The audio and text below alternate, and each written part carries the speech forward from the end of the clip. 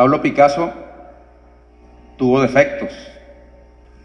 Yo a Picasso le veo un defecto, como se lo veo a Lorca.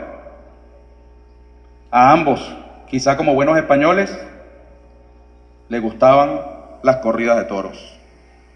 Yo las aborrezco. No estoy a favor de las corridas de toros. Nadie me hará cambiar de opinión.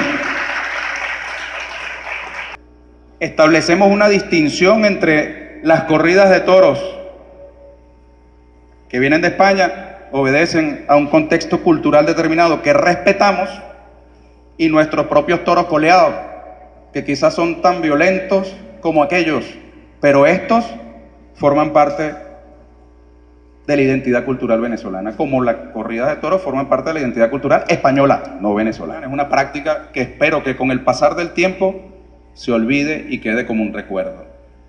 Es mi postura. Respeto las de los demás. Ministerio del Poder Popular para la Cultura.